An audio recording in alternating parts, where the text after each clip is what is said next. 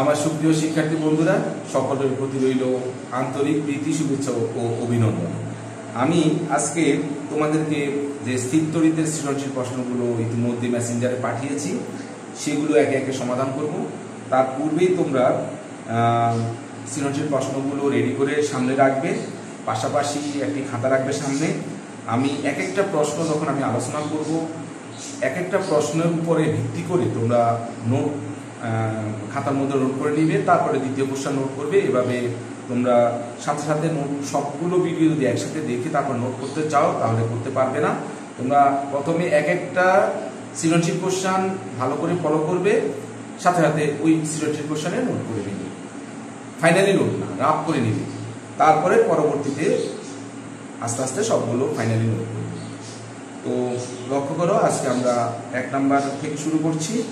প্রথমে আমরা ক এবং খ নাম্বারগুলো আগে ব্যাখ্যা করে দিই। ক নাম্বার হচ্ছে আধান কাকে বলে। আমরা জানি পরমাণু কেন্দ্রে প্রোটন এবং ইলেকট্রন সংখ্যা যদি সমান থাকে তখন বিপরীত চার্জযুক্ত আধানের কারণে তারা আধান নিরপেক্ষ হয়। আর আধান তখনই হয় যখন সামগ্রিকভাবে প্রোটন বা ইলেকট্রনের সংখ্যা কম বেশি হয়। অর্থাৎ কোনো পরমাণু যখন ইলেকট্রন ত্যাগ করে তখন তার ইলেকট্রন সংখ্যা কমে যাওয়ার কারণে সেটি ধনাত্মক আধানযুক্ত হয়। আর কোনো পরমাণু যখন ইলেকট্রন গ্রহণ করে সামগ্রিকভাবে ইলেকট্রন বেড়ে যাওয়ার কারণে সেটি ঋণাত্মক আধানযুক্ত হয়। এটাকে এভাবে লেখা যায়, কোনো পদার্থ সৃষ্টিকারী মৌলিক কণাসমূহের, তোমরা লিখে নিতে পারো, পদার্থ সৃষ্টিকারী মৌলিক কণাসমূহের যেমন ইলেকট্রন ও প্রোটনের মৌলিক ও বৈশিষ্ট্যসূচক ধর্মকে, ইলেকট্রন ও প্রোটনের, কারণ ইলেকট্রন ও প্রোটনের সমন্বয়ে তো প্লাস ধনাত্মক বা ঋণাত্মক আধান সৃষ্টি হয়। ইলেকট্রন ও প্রোটনের মৌলিক ও বৈশিষ্ট্যসূচক ধর্মকে চার্জ বা আধান বলে। তাহলে আমি আবার বলি, পদার্থ সৃষ্টিকারী মৌলিক কণাসমূহের যেমন ইলেকট্রন ও প্রোটনের মৌলিক ও বৈশিষ্ট্যসূচক ধর্মকে চার্জ বা আধান বলে। দ্বিতীয় নম্বর কোশ্চেন, ঘর্ষণের মাধ্যমে কিভাবে ধনাত্মক ও ঋণাত্মক দণ্ড তৈরি হয় ব্যাখ্যা করো।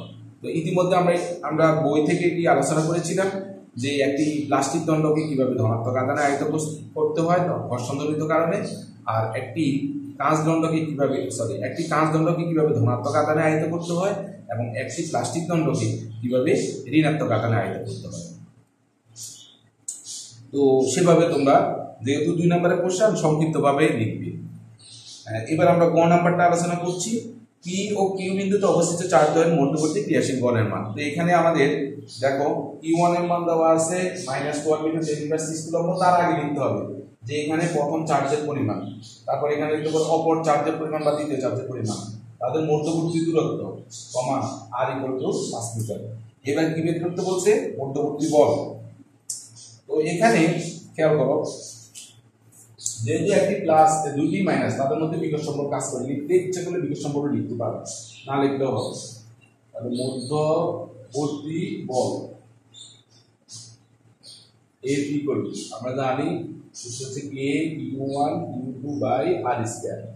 তাহলে এখানে K এর মান 9 × 10⁹ ইনটু Q1 এর মান হচ্ছে -12 × 10⁻⁶। এখানে সবচেয়ে ভালো হয় এককগুলো বসাবে। আমি দেখাই, একটা নিয়ম দেখিয়ে দিচ্ছি তোমাদেরকে, এভাবে লিখতে হবে। যেমন 9 × 10⁹ নিউটন মিটার² কুলম্ব ইনভার্স। আর এটি হচ্ছে -12 × 10⁻⁶ কুলম্ব, যেহেতু মাইনাস চিহ্ন ব্র্যাকেট দিলাম। আরেকটা মান হচ্ছে -25 × 10⁻⁶ কুলম্ব। আর মধ্যবর্তী দূরত্ব হচ্ছে 5 মিটার বলেছিল। এভাবে প্রথমে যখন প্রত্যেকটা অঙ্কের বেলায়, প্রত্যেকটা সমাধানের বেলায় প্রথমে যখন তুমি মানগুলো তুলবে অবশ্যই সাথে একক ব্যবহার করতে হবে। এবার আমরা যখন ক্যালকুলেশন করব, তবে তোমাদেরকে একটি কথা বলি, যাদের এই ধরনের ক্যালকুলেটর আছে, অর্থাৎ FX991MS এই ধরনের ক্যালকুলেটর আছে, তারা এই ধরনের অঙ্ক করার সময় ব্র্যাকেট চিহ্ন ব্যবহার করে করবে। অর্থাৎ প্রথমে ফার্স্ট ব্র্যাকেট দিবে, 9 × 10⁻9 লিখবে, ইনটু 12 × 10⁻⁶ ইনটু 25 × 10⁻⁶, তারপর ব্র্যাকেট ক্লোজ, তারপর আবার ভাগ চিহ্ন দিবে, তারপর আবার ব্র্যাকেট দিবে। ব্র্যাকেট দিয়ে ইচ্ছে করলে তুমি ভাগ 25 লিখতে পারো, বা ইচ্ছে করলে ব্র্যাকেট দিয়ে 5 × 5 লিখে ব্র্যাকেট কমপ্লিট, তারপর সমান করতে পারো। ঠিক আছে। নিচে যদি একাধিক অঙ্ক থাকে তোমাকে অবশ্যই ব্র্যাকেট ব্যবহার করতে হবে। আর যাদের সাদা ক্যালকুলেটর তারা একটা কাজ করতে পারো, ভাগ চিহ্ন, এরকম ভাগ চিহ্ন দেওয়া আছে, এরকম এরকম দেওয়া আছে, এই চিহ্নটা এরকম দেওয়া আছে, তারা এই চিহ্ন ব্যবহার করে ভাগ প্রক্রিয়াটা করতে পারে। অথবা তুমি যদি এইটা ব্যবহার নাও করো, তোমাকে অবশ্যই ব্র্যাকেট ব্যবহার করে অঙ্কগুলো করতে হবে। তারপরে মূল কথা হচ্ছে, নিচে যদি ভগ্নাংশের নিচে যদি একাধিক, অর্থাৎ হরে যদি একাধিক অঙ্ক থাকে তাহলে অবশ্যই তোমাকে ব্র্যাকেট ব্যবহার করতে হবে। তাহলে এটা ক্যালকুলেশন করলে পাওয়া যায় 0.108, আর আমরা জানি বলে একক হচ্ছে নিউটন। তবে এখানে একটা কথা লিখতে হবে, এখানে প্লাস চিহ্ন দ্বারা বিকর্ষণ ধর্মী বল বোঝাচ্ছে, এই কথাটা লিখতে হবে। এখানে ধনাত্মক চিহ্ন বিকর্ষণ মূলক, এখানে কারণ এটা ধনাত্মক চিহ্ন, এখানে ধনাত্মক চিহ্ন না দিলেও হবে, ধনাত্মক চিহ্ন বা প্লাস চিহ্ন দাও, বিকর্ষণ বল বুঝায়, এটা লিখলে ভালো হয় আর কি। অতএব উদ্দীপক আধানের মধ্যবর্তী আকার বিকর্ষণ বল, অতএব তাদের মধ্যবর্তী বিকর্ষণ বল, তাদের মধ্যবর্তী বিকর্ষণ বল, এখন আর প্লাস দেওয়ার দরকার নেই, 0.10 এভাবে লিখতে হবে।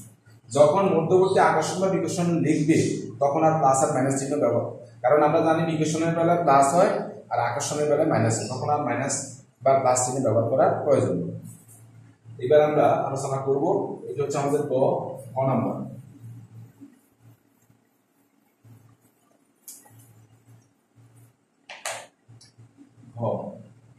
লক্ষ্য করো, আমাদের প্রশ্ন করছে কি, ক নাম্বার কোশ্চেন, পিও কিউ চার্জকে দ্বিগুণ এবং মধ্যবর্তী দূরত্বকে অর্ধেক করা হলে বলে কি পরিবর্তন হবে। অর্থাৎ তুমি যে চার্জ ছিল Q1 সেটাকে দ্বিগুণ করবা, Q2 ও দ্বিগুণ করবা, আর মধ্যবর্তী যে দূরত্বটা সেটাকে অর্ধেক করবা, অর্ধেক করে নতুন করে বলের মান বের করবা, এই বলের সাথে পূর্বোক্ত বলের তুলনা করবা অথবা বিয়োগ করবা। তাহলে পরিবর্তন করাটা আসলে তুমি ভাগ করেও করতে পারো, মানে তুলনা বলতে দুটি বলের সাথে ভাগ করে করতে পারো, আবার বিয়োগ করেও করতে পারো, যেভাবে তোমার সুবিধা হয়। তাহলে আমরা এখন খ নাম্বারটা আলোচনা করতেছি, আমাদের 2 এর খ। তাহলে এভাবে লিখতে হবে, চার্জের পরিমাণ দ্বিগুণ হলে, চার্জের পরিমাণ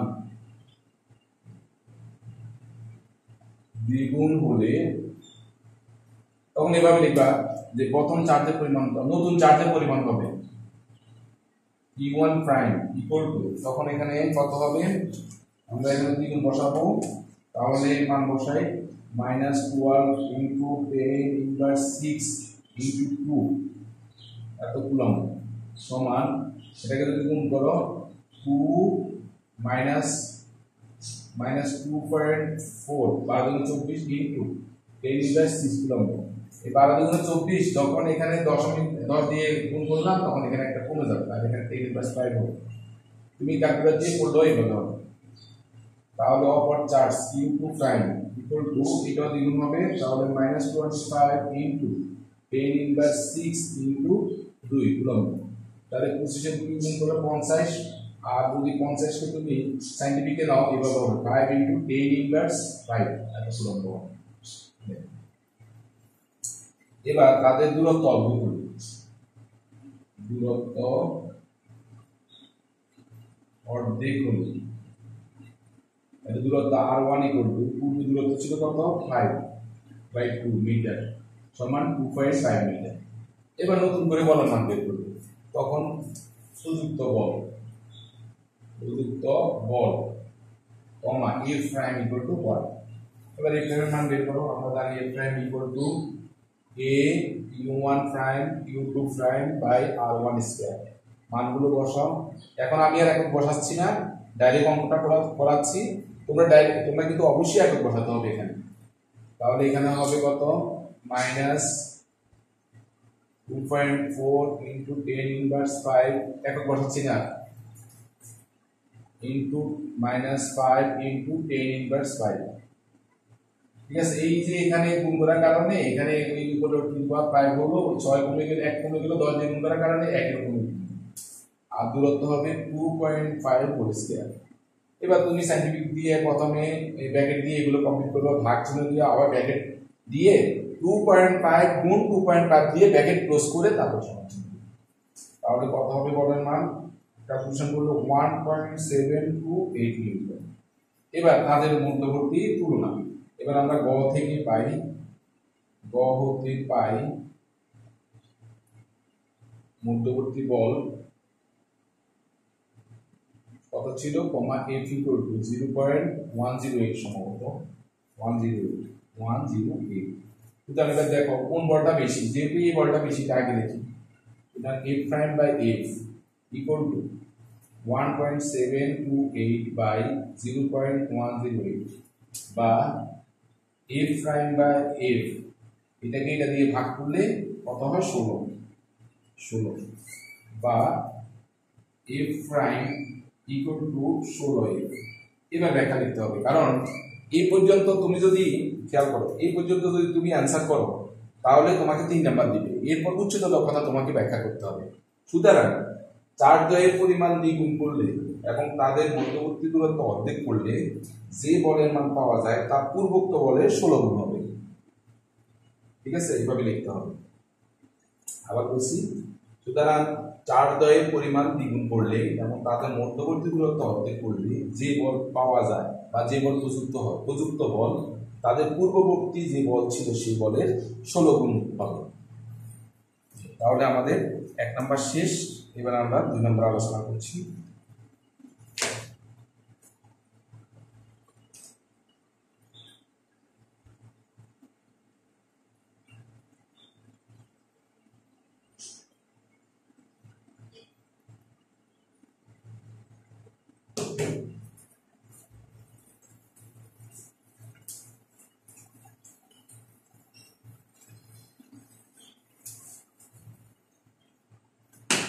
লক্ষ্য করো, এখানে আমাদের উদ্দীপক দেওয়া আছে, আমরা উদ্দীপকটা একটু তুলে নিই, তাড়াতাড়ি করি, আমাদের সময় কিন্তু লস হয়ে যাচ্ছে।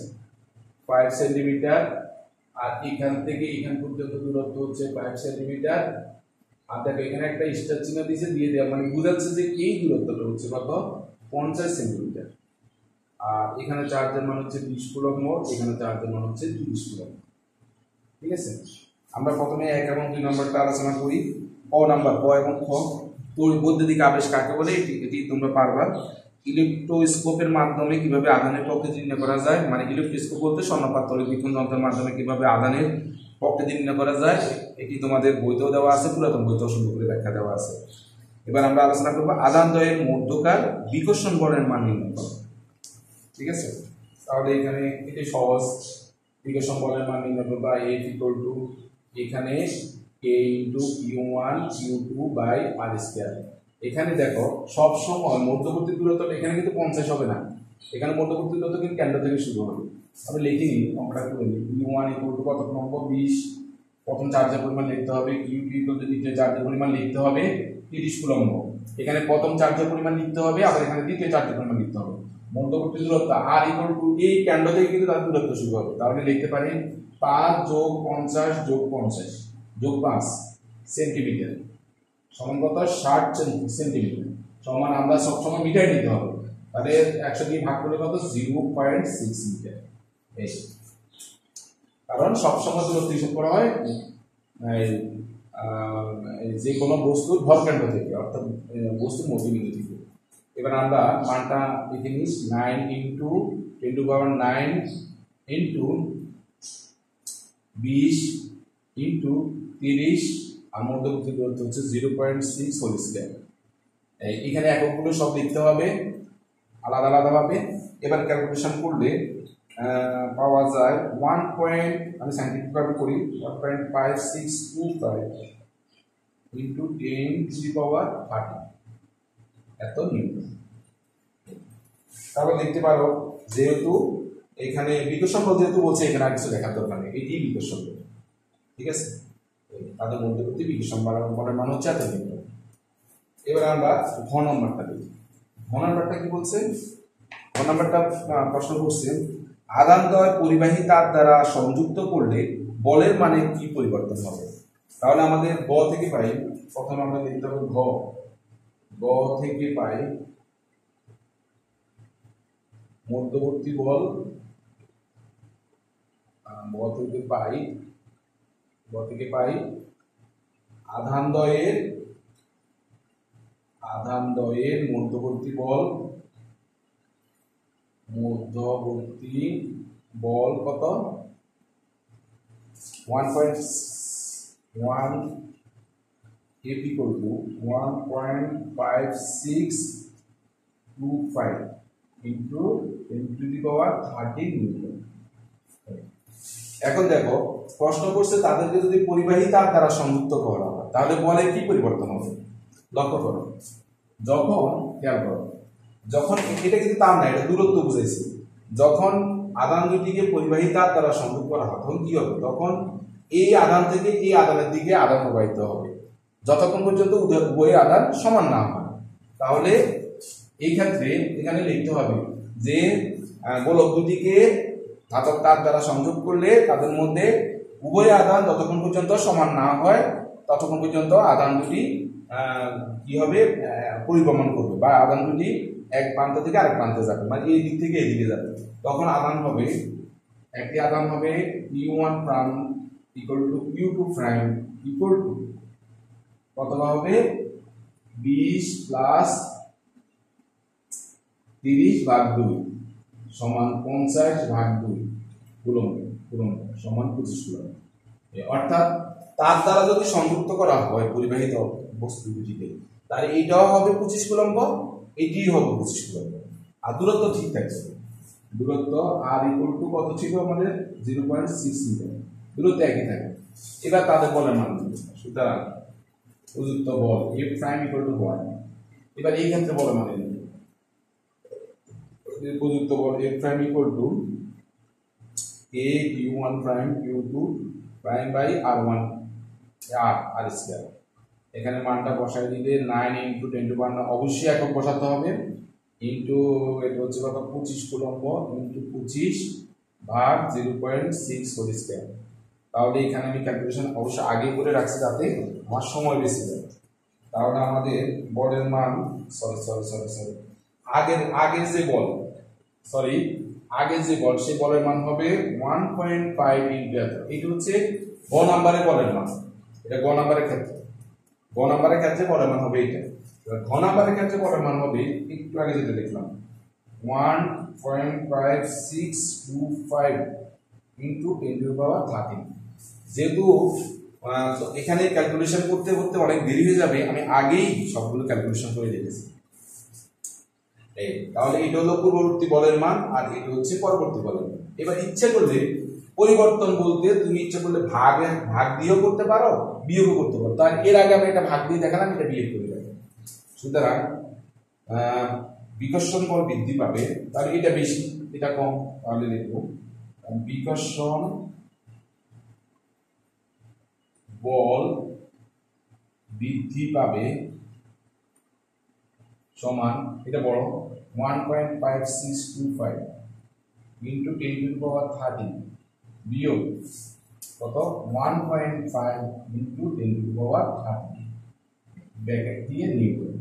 এবার তোমরা বিয়োগ করার সময় কি করবে? প্রথমে ফার্স্ট ব্র্যাকেট ব্যবহার করে তারপরে 1.5625 লিখে ইনটু 10 টু দি পাওয়ার 13 লিখে ব্র্যাকেট কমপ্লিট করবে, বিয়োগ চিহ্ন দিবে, আবার ফার্স্ট ব্র্যাকেট ব্যবহার করবে, আবার ফার্স্ট ব্র্যাকেট ব্যবহার করে 1.5 ইনটু 10 টু দি পাওয়ার 13 লিখে ব্র্যাকেট কমপ্লিট করবে, তারপর সমান। তাহলে তোমার রেজাল্ট হবে কত? 6.25 into 10 to the power 11 Newton. অবশ্যই তোমাদের ক্যালকুলেটরটা সাইন্টিফিক করে রাখবে। যদি নরমাল করো তাহলে নরমাল রেজাল্ট আসবে, আর যদি সাইন্টিফিক করো তাহলে এভাবে আসবে। না হলে নরমাল রেজাল্ট হবে এরকম 0.0625 into 10 to the power 13 Newton, R scientific করলে এটা বের হবে। এবার দেখবে সুতরাং যে বস্তু দুটিকে বা ধাতব দণ্ড দুটিকে পরিবাহী তার দ্বারা সংযোগ করলে তাদের বিকর্ষণ বলের মান পূর্ব থেকে এত নিউটন বেড়ে যাবে। ফিনিশিং দিতে হবে এবার। অর্থাৎ আধানদ্বয়কে পরিবাহী তার দ্বারা সংযোগ করলে তাদের মধ্যবর্তী বিকর্ষণ বলের মান পূর্বের তুলনায় পূর্ব থেকে মানে পূর্বের বল থেকে এত নিউটন কি পাবে, বৃদ্ধি পাবে। শেষ আমাদের 2 নম্বর সিকোয়েন্সিয়াল কোশ্চেন।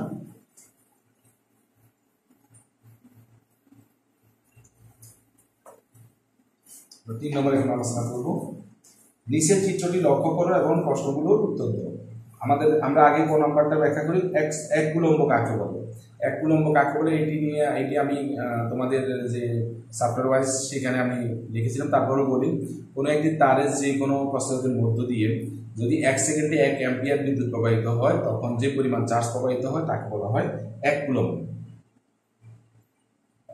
তারপরে দেখো, অথবা তোমাদের বইতে দেওয়া আছে, ইলেকট্রোস্কোপের মাধ্যমে কিভাবে আধানের অস্তিত্ব নির্ণয় করা যায়, এটি পারবে। ডি এর মান নির্ণয় করো। তো আমরা ডি এর মান নির্ণয় করবো কিভাবে দেখিয়ে দিচ্ছি। এখানে আমাদের কিউ এর মান কত ছিল, এখানে কিউ1 কত 270 কুলম্ব, প্রথম চার্জ দ্বিতীয় চার্জ কিউ2 30 কুলম্ব, আমার মধ্যবর্তী বলের মান F=5.7 into 10 to the power 14 Newton, আর মধ্যবর্তী দূরত্ব d = 1। এগুলো সব লিখে নিতে হবে। এবার আমরা জানি F=a u1 u2 বাই মধ্যবর্তী দূরত্বের r ধরে নিই u1 u2 by r square, বা আর গুণন করি বা r স্কয়ার কে আগে এদিকে নিয়ে আসি, তাহলে এখানে হবে k u1 u2 by f, বা r বর্গ করলে তাহলে এখানে কি পাওয়া যাবে, k u1 u2 by f। এবার আমরা মানগুলো বসিয়ে দিই। এর মান 9 into 10 to the power 9 into 270 into 30, আর এর মান হচ্ছে 5 into 7 into 10 to the power 14। আমি একক লিখলে অবশ্যই তোমরা একক লিখতে হবে ভিতরে। এবার এই ক্যালকুলেশনটা করার সময় যাদের এই ধরনের ক্যালকুলেটর অর্থাৎ FX991MS এই ক্যালকুলেটর, তারা করার সময় প্রথমে ব্র্যাকেট চিহ্ন ব্যবহার করবে, প্রথমে রুট ব্যবহার করবে। প্রথম রুট টিপ দিবে, তারপর ফার্স্ট ব্র্যাকেট টিপ দিবে, ফার্স্ট ব্র্যাকেট টিপ দিয়ে এই পুরোটা লিখে ব্র্যাকেট কমপ্লিট করবে, আবার ভাগ দিবে, ভাগ দিয়ে তোমাকে এইভাবে করতে হবে। খেয়াল করো, এই প্রথমে এই একটা ব্র্যাকেট ব্যবহার করবে, ঠিক আছে। এই ব্র্যাকেট ব্যবহার করার পর এবার আরেকটা ব্র্যাকেট ব্যবহার করবে, ব্র্যাকেট ব্যবহার করে এই টপিকসটা দেখবে। লক্ষ্য করো, এটা কিন্তু সবাই ক্যালকুলেটরে কিন্তু এটা ইউজ করতে পারে না। কিভাবে বের করতে হবে আবার দেখিয়ে দিচ্ছি, রেজাল্ট না হলে ভিন্ন আসবে। প্রথমে মানে টোটাল এইটাকে ব্র্যাকেটের মধ্যে রাখতে হবে। প্রথমে একটা ব্র্যাকেট ব্যবহার করবে, ফার্স্ট ব্র্যাকেট, পরে আবার আরেকটা ফার্স্ট ব্র্যাকেট দিবে, দিয়ে এই টপিকসটা 9 into 10/9 into 270 into 30 লিখে ব্র্যাকেট কমপ্লিট করবে। পরে তারপর আবার ভাগ চিহ্ন দিবে, আবার ফার্স্ট ব্র্যাকেট ব্যবহার করবে, ফার্স্ট ব্র্যাকেট ব্যবহার করে আবার লিখবে 5.7 into 10^14 লিখে ব্র্যাকেট কমপ্লিট করবে। তারপর আবার আরেকটা ব্র্যাকেট, দুইটাই কিন্তু একই রকম হবে। তাহলে প্রথমে রুট চিহ্ন, তারপরে ব্র্যাকেট, আবার ফার্স্ট ব্র্যাকেট, এই মানগুলো, আবার ব্র্যাকেট ক্লোজ, আবার ভাগ, আবার ব্র্যাকেট, এই মানগুলো ব্র্যাকেট ক্লোজ, তারপর শেষ ব্র্যাকেট। অর্থাৎ তোমার এই মানটা দেখো এই ব্র্যাকেটের ভিতরে থাকবে, তখন বর্গমূল হয়ে যাবে। ওকে, তাহলে বর্গমূল হবে কত, সমান হবে 0.3576 মিটার, আর এটাকে 100 দ্বারা গুণ করলে 35.76 সেন্টিমিটার। মধ্যবর্তী দূরত্ব পেয়ে গেল এত সেন্টিমিটার, মিটার নিচে পরে 100 দিয়ে গুণ করে এত পেয়ে গেল। তাহলে আমাদের গ শেষ। এবার আমরা গ আলোচনা করব। তাহলে আমাদের দূরত্বটা রাখতে পারি, তাহলে গ থেকে পাই দূরত্ব, আর ইকুয়াল টু কত, আমরা মিটারটা নিয়ে রাখি 0.3576 মিটার। এবার আমাদের কোশ্চেন হচ্ছে এ ও বি এর মধ্যে এমন একটি বিন্দু নির্ণয় করো যেখানে তীব্রতা শূন্য হবে। ঠিক আছে, এই ধরনের কোশ্চেন আমি অবশ্য তোমাদের চ্যাপ্টার ওয়াইজ আলোচনা করার সময় আলোচনা করছিলাম। তাহলে আমি একটু চিত্রটা একটু এঁকে নিই। এখানে খেয়াল করো, একটি চার্জ হচ্ছে Q1 আর একটি চার্জ হচ্ছে Q2। মান তো দেওয়া আছে। এখন দেখো যখন এ এবং বি এই দুটার মাঝে এমন এক জায়গায় রাখতে হবে, দেখো এটার মানও কিন্তু ধনাত্মক, এখানে হচ্ছে প্লাস 270, এটার মানও ধনাত্মক প্লাস 30। আমি তোমাদেরকে আগেই বলছি তীব্রতা শূন্য হতে হলে অবশ্যই এই দুটির যে কোনো এর মধ্যে যে কোনো এক জায়গায় স্থাপন করতে হবে। ধরো এই জায়গায় স্থাপন করবো, মনে করি এমন একটি বিন্দু, এখানে একটি বিন্দু, ধরো এখানে একটি বিন্দু এ বিন্দু, বি একটা বিন্দু, এখানে একক ধনাত্মক আধান স্থাপন করলে, হ্যাঁ একক ধনাত্মক আধান স্থাপন করলে এভাবে লিখবে, মনে করি এ পরিবাহী থেকে কতটুকু দূরত্বে, x মিটার দূরত্বে পি বিন্দুতে একটি চিত্রটা এঁকে দিলে ভালো হয়।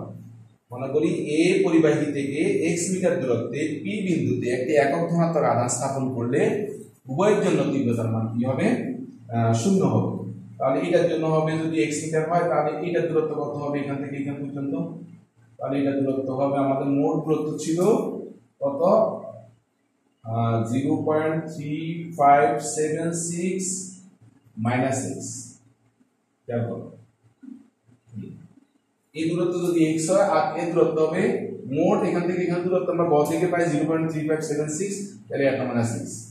এবার আমরা এই দুটির জন্য এখানে q1 হলো কত 270, q2 হলো কত 30, ঠিক আছে, আর আমাদের মধ্যবর্তী দূরত্ব r1 এর জন্য হলো x আর r2 এর জন্য হচ্ছে কত 0.3576 মাইনাস x। এই r এখানে লিখতে হবে, r1 হচ্ছে এখানে আগে লিখতে হবে, মনে করি কি থেকে a থেকে বা এ পরিবাহী বস্তু থেকে x মিটার দূরত্বে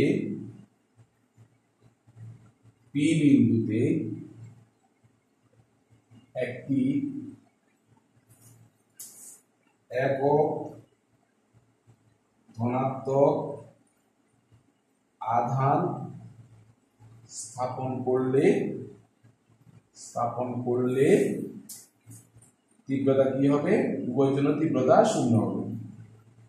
স্থাপন করলে সেখানে তীব্রতা শূন্য হবে, অথবা এটা দুইভাবে আসতে পারে, তীব্রতা সমান হবে অথবা কোনো তীব্রতা ক্রিয়াশীল হবে না, অর্থাৎ তীব্রতার মান এদিকে তীব্রতা নাচক করে ফেলবে। দেখো এটা তীব্রতা এইদিকে কাজ করে আর এটা তীব্রতা এইদিকে কাজ করে। দেখো বিপরীত দিকে কাজ করার কারণে এটাকে যদি তুমি ধনাত্মক হয় যে মান হবে, এটা যদি ঋণাত্মক একই মান হয় তাহলে যোগ করলে তো শূন্যই হবে। তাহলে এবার আমরা কার ক্ষেত্রে প্রথমে আলোচনা করব, ই থেকে q1 এবং পি বিন্দুর মধ্যবর্তী বল, এটা আগে বের করব, বা মধ্যবর্তী তীব্রতা মধ্যে পি বিন্দুর মধ্যে তীব্রতা E1 ইকুয়াল টু, আমরা জানি এর সূত্র হচ্ছে a q, মানে এটার জন্য তীব্রতা কাজ করবে তো এই q1 এর জন্য, তাহলে এটা চারদিকে তীব্রতা কাজ করবে, তাহলে শুরু হবে a q1 by r square. এখানে আমরা k এর মানটা কি রাখি দিই, কারণ পরে তো আমরা এটা কাটাকাটি চলে যাবে, আর r এর মান হচ্ছে x স্কয়ার। আবার কার এবং কার মধ্যে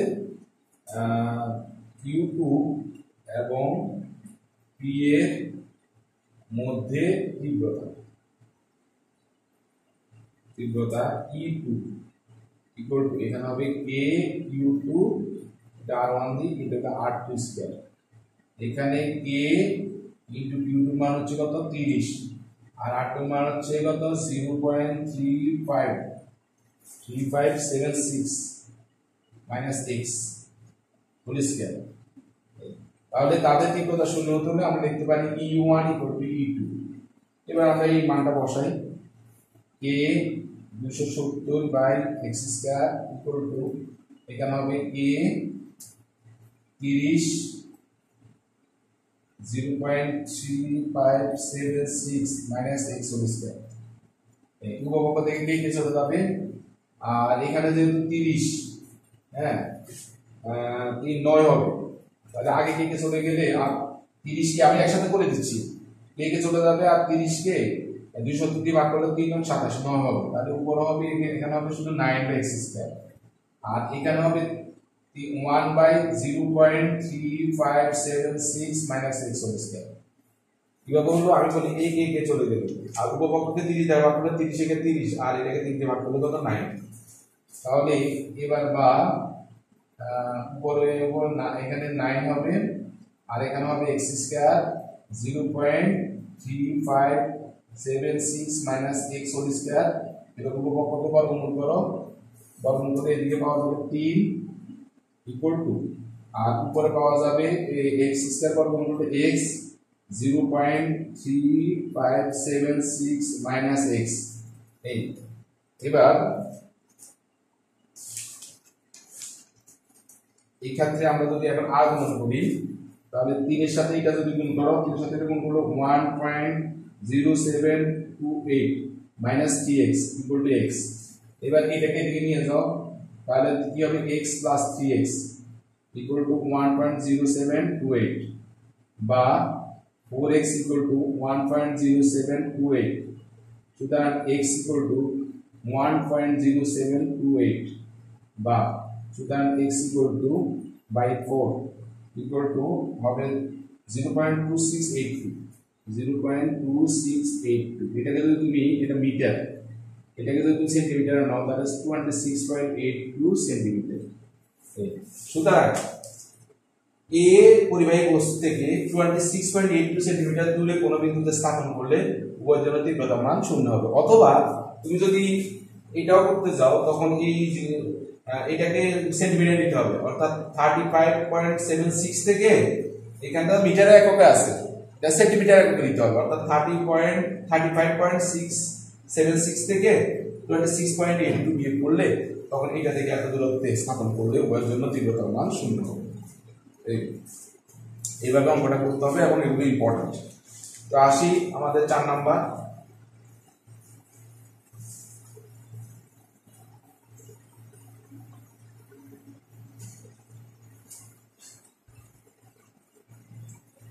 লক্ষ্য করো আমাদের 4 নাম্বার কোশ্চেন হলো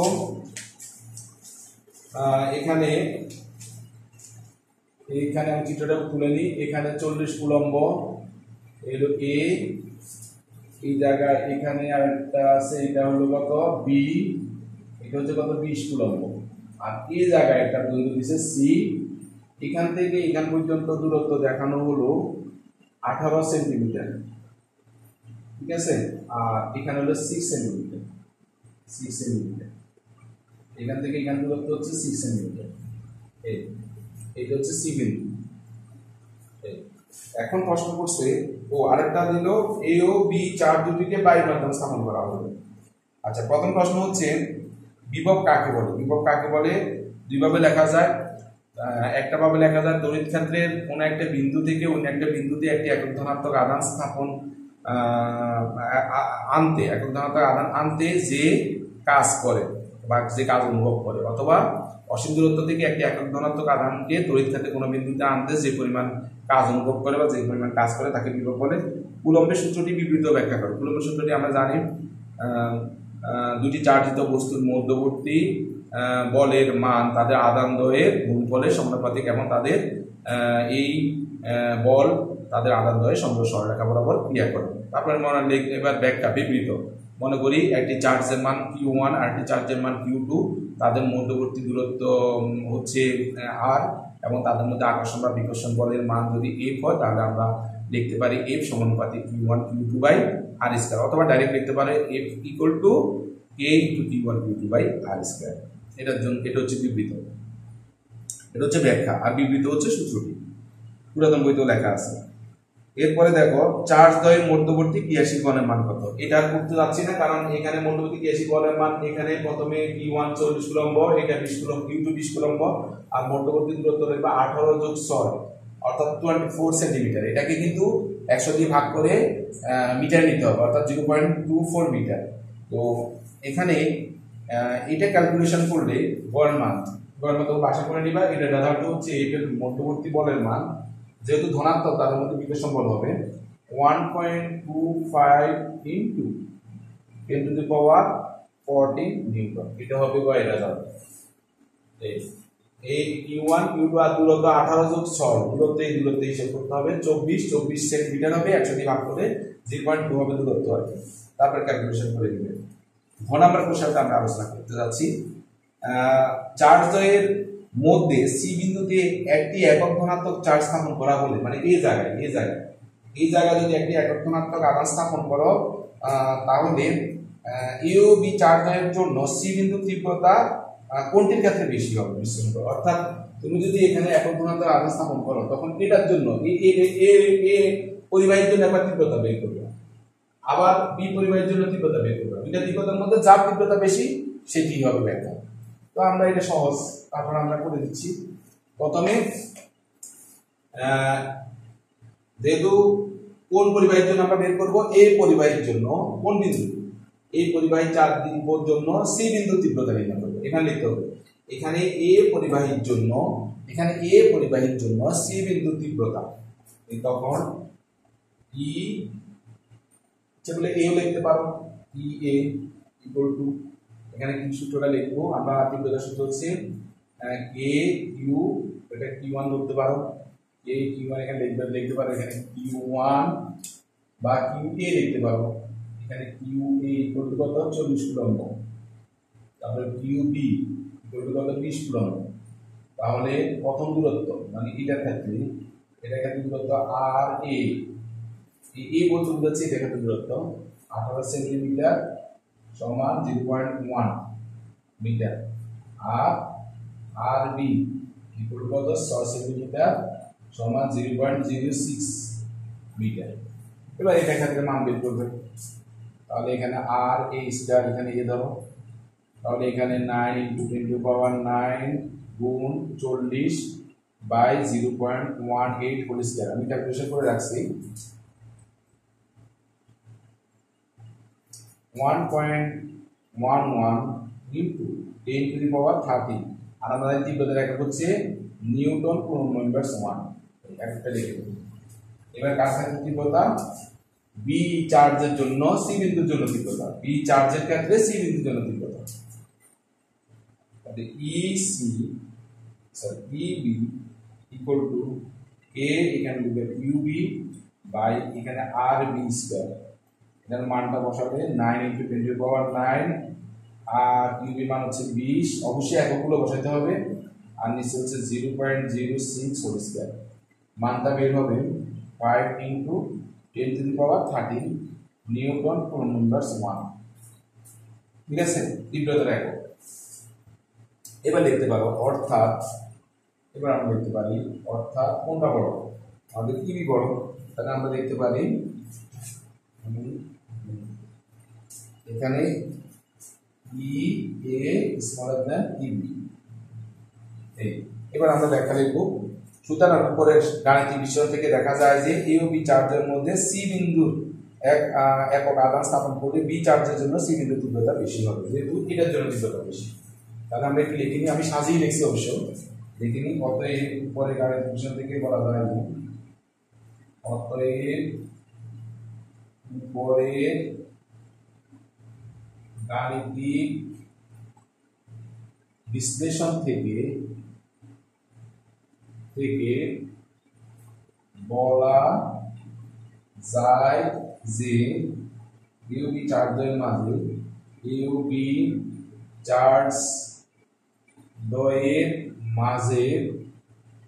মাঝে সি বিন্দুতে একক আধান স্থাপন করবে, সি বিন্দুতে একক ধনাত্মক আধান স্থাপন করলে বি চার্জের জন্য সি বিন্দুর তীব্রতা বেশি হবে। কোন চার্জের জন্য? বি চার্জের জন্য, যেহেতু আমাদের এটা মান বেশি। বি চার্জের জন্য সি বিন্দুর তীব্রতা বেশি হবে।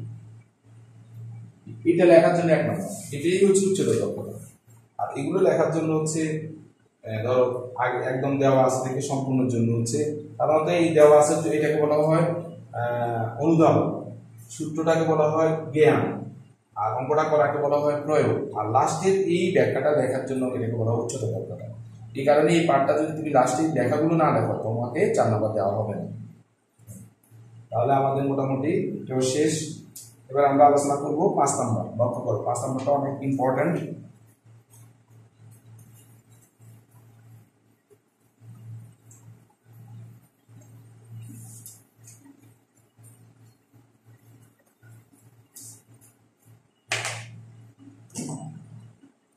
আমার টার্গেট ছিল 6টা সলভ করা, কিন্তু অনেক দেরি হয়ে গেল কেন জানো? লক্ষ্য করো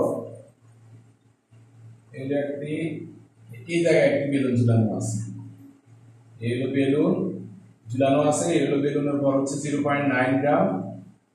তারপরে এখানে চার্জের মান হচ্ছে 75 ন্যানো কুলম্ব, আর এখানে একটা প্লাস্টিক পাত দেওয়া আছে, এখানে চার্জ দেওয়া আছে 85 ন্যানো কুলম্ব, আর এখান থেকে এদের মধ্যবর্তী উচ্চতা দেওয়া আছে s = 12 সেন্টিমিটার। তাহলে এটা হলো প্লাস্টিক পাত, এটা হচ্ছে বেলুন। লক্ষ্য করো এই হলো বেলুন, বেলুন এখানে আটকানো আছে মানে ঝুলানো আছে, আর বেলুনের ওজন হচ্ছে 0.9 গ্রাম, আর এখানে যে চার্জ আছে সেই চার্জের পরিমাণ হচ্ছে 75 ন্যানো কুলম্ব। আর তাদের মধ্যবর্তী দূরত্বে এত দূরত্বে এখানে একটা প্লাস্টিক সামনে আছে, তার মধ্যে চার্জের পরিমাণ দেওয়া আছে, যেহেতু প্লাস্টিক পাম্প এটা স্থির হিসাবে আছে এত ন্যানো কুলম্ব। এখন এখানে আমরা দেখতে পারি Q1 দেওয়া আছে, Q1 = 75 ন্যানো কুলম্ব। আমরা জানি ন্যানো পাওয়ার হচ্ছে 10⁻⁹ কুলম্ব। আবার Q2 = 85 ন্যানো কুলম্ব, এটা হলো 10⁻⁹ coulomb.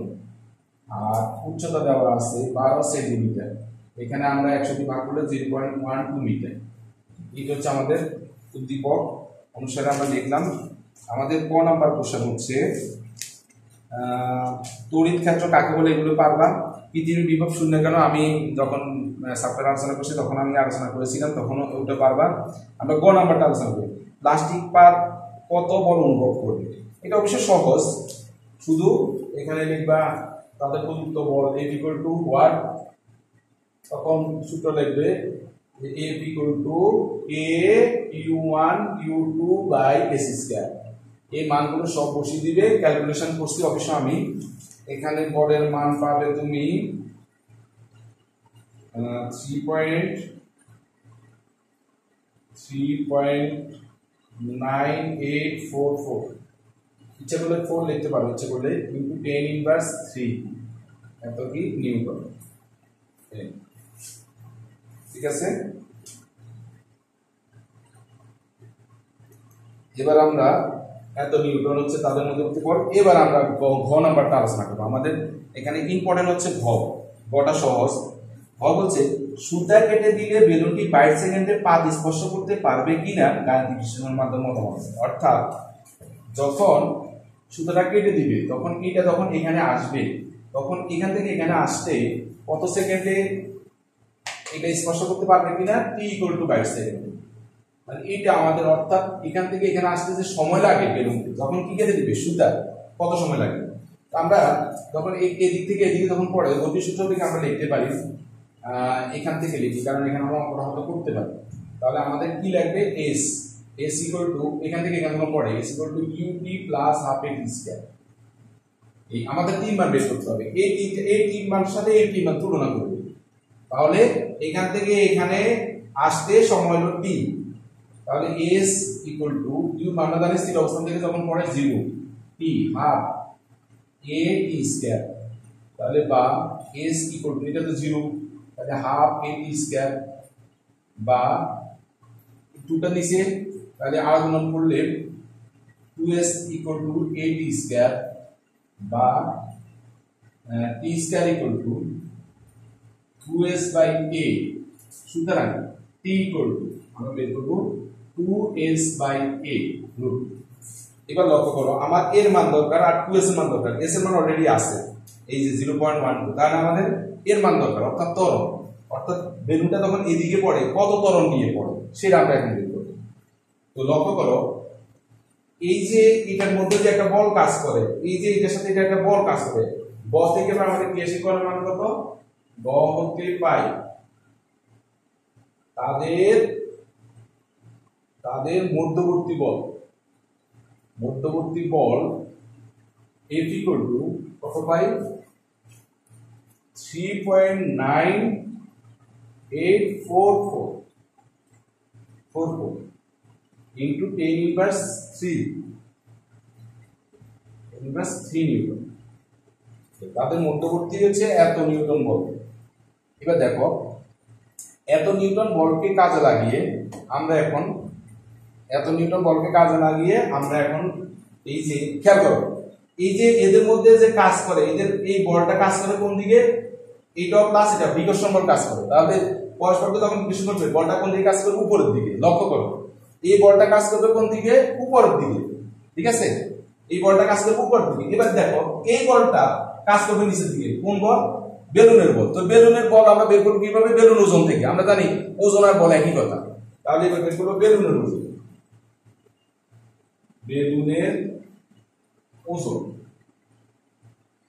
Comma W equal to mg। তাহলে m এর মান কত? 0.9। আচ্ছা এখানে m equal to 0.9 গ্রাম, এটাকে কেজিতে নিলে আমরা লিখতে পারি 0.9 into 10 inverse 3 কেজি। আমরা এখান থেকে ভাগ করলাম সমান 9 into এই দেখো 10 দিয়ে গুণ করলে এখানে একটা কমে যাবে 9 into 2 কেজি। এই যে গ্রাম থেকে কেজিতে নিয়ে আসলাম আর 10 দিয়ে গুণ করলে 9 হবে, এটা একটা কমে যাবে। তাহলে আমরা এখানে লিখতে পারি m। এখান থেকে আমরা লিখতে পারি এটা ওজন। তাহলে বল কত? 9 into 10 inverse 2 গুণ 9.8। এগুলা একক একসাথে বসাই নিলাম, এত নিউটন। তাহলে এটা গুণ করলে আমরা পাবো 8.82 into 10 inverse 3 নিউটন। এবার দেখো এটা হচ্ছে নিচের দিকে ক্রিয়াশীল বল, আর এটা হচ্ছে যেহেতু প্লাস প্লাস পরস্পরকে বিকর্ষণ করছে কোন দিকে? উপরের দিকে। তাহলে দেখো একটা বল আরেকটা বলকে নষ্ট করে ফেলবে, তাহলে বাকি যে বলটা থাকবে। সুতরাং প্রযুক্ত বল, সুতরাং কার্যকরী বল, যে বলটা ক্রিয়াশীল হবে, কার্যকরী বল কমা। এবার এই বল থেকে এই বল কোনটা বড়? এইটা থেকে এটা বিয়োগ করব। এইটা কোন দিকে কাজ করে? নিচের দিকে। আর এটা কোন দিকে কাজ করে? উপরের দিকে। দেখো এটার এই বলের মান কিন্তু অনেক কম আর এই বলের মান বেশি, তাহলে কোন দিকে ক্রিয়াশীল হবে? নিচের দিকে। যদি এই বলের মান বেশি হতো তাহলে কিন্তু আর বেলুনটা পড়তো না। তাহলে দেখো এই বল বেশি, অর্থাৎ বেলুনের যে বল প্রযুক্ত বল এটা বেশি, আর তাদের বিকর্ষণ বলটা কম, তাহলে বেলুনটা যতটুকু বিকর্ষণ বল সেটাকে বাধা দিয়ে বাকিটা নিচ দিয়ে কাজ করবে। তাহলে কত বিয়োগ করবো?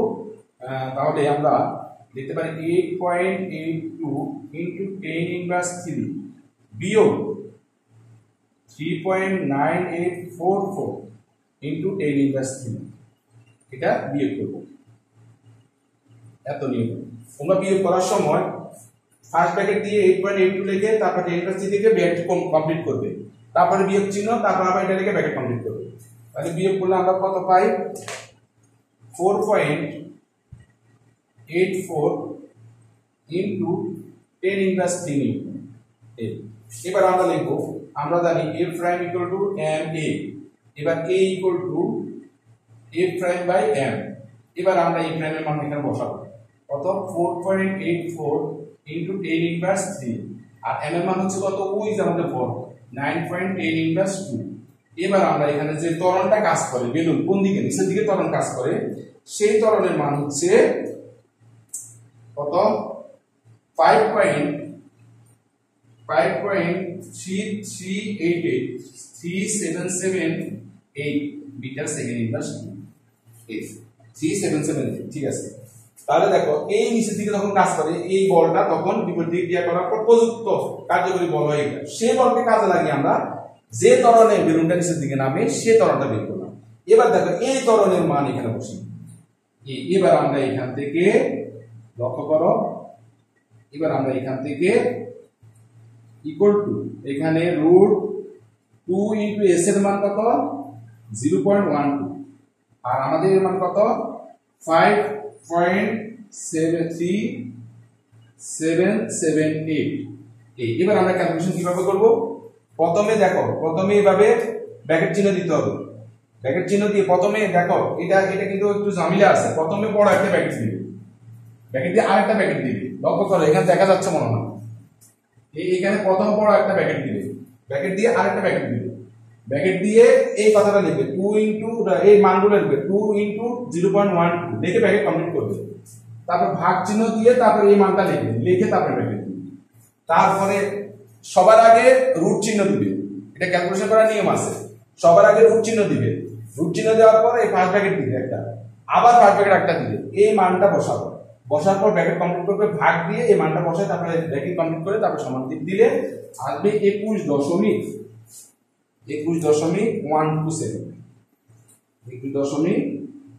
এরকম মান আসবে। 21 এরকমই আসবে, 21.12 এরকম একটা মান আসবে।